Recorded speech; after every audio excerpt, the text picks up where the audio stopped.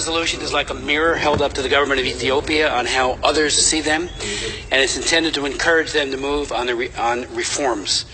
Ethiopia is an important ally and partner in international peacekeeping. However, the continuing violations of human rights are absolutely unacceptable. I will lead the effort in the Congress of the United States, and the Congress has the power of the purse and the Constitution to suspend.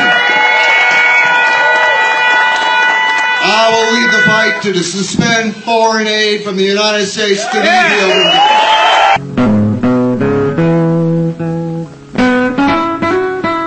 በህይወት ዘመኖት በርካታ ቁም ነገሮችን መስራቶትን ከርሶ በላይ የሚያውቅ አይኖርም።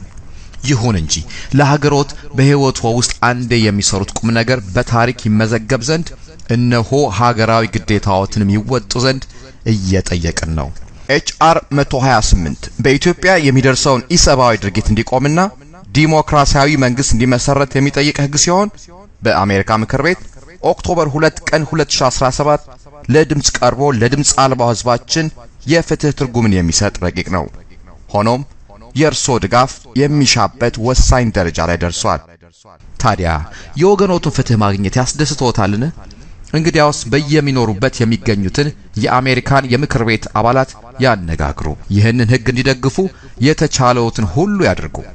ልብ ይበሉ፣ ይህን ሲያደርጉ ፍትህን ለተጠማው ወገኖት እየደረሱ መሆኑን አይርሱ።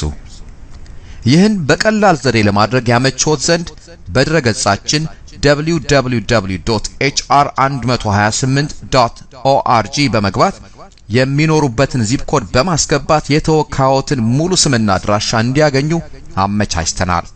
ከርሶ የሚጠበቀው ለሀገሬ ይህንን ማድረግ እችላለሁ ማለትዎን ብቻ ነው።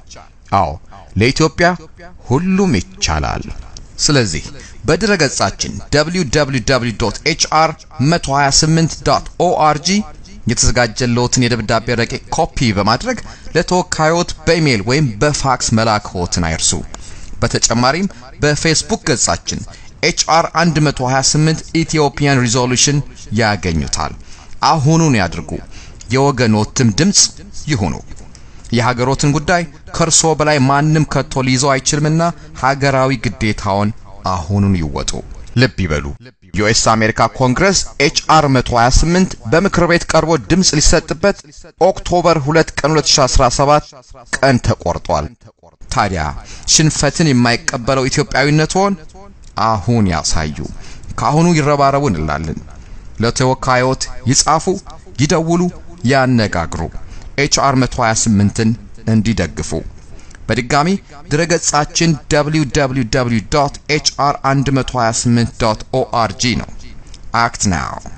አሁኑኑ ለተወካዮት ደብዳቤ ይላኩ። ኢትዮጵያ ለዘላለም ተከብራ ትኖር።